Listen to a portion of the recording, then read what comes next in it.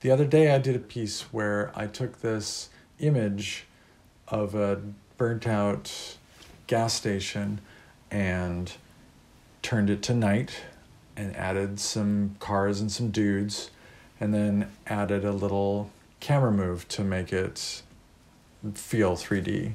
But of course it was just an image to begin with, so I had to create the 3D using Blender. I'm not going to go into all the details. This is actually just about one little aspect of that process that I wanted to share.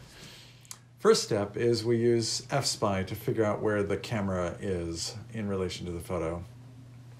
Then you can take that F-Spy file and put it into Blender, and then it's just a matter of creating the geometry. So here I'm just creating the building itself plus one of the pillars in front.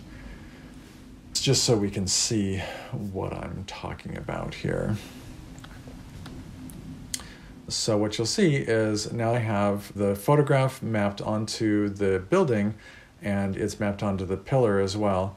And as long as they're lined up just the same way they were in the photograph, they look great. It looks perfect. It looks like what it did before. But as soon as you move the camera enough so that you're able to see what's behind the pillar, you can see that, of course, it's just the same pixels as the pillar because the photograph, doesn't go around corners. So that's the point of this video, is how do we deal with that? And so what I found is that we now have all these AI art tools that are great for filling in details. You can use what's called in-painting, where you erase part of the picture and then ask the AI to generate something in that place. And it does a great job of blending it in so it looks like it fits with the rest of the world.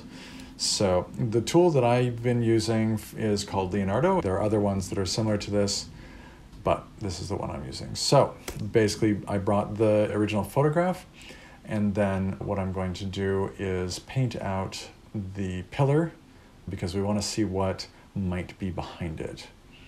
You want to paint out a little extra.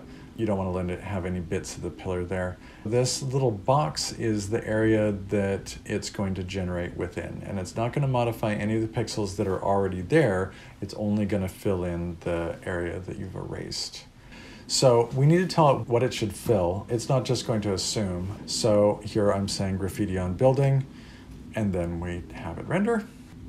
This tool gives us a set of different options. So you can see there's 1 to 4 different options. And so you can flip through them and see which one you like the best. I think I like number 1. So we hit accept. And there you go. We got our new image. So we download it.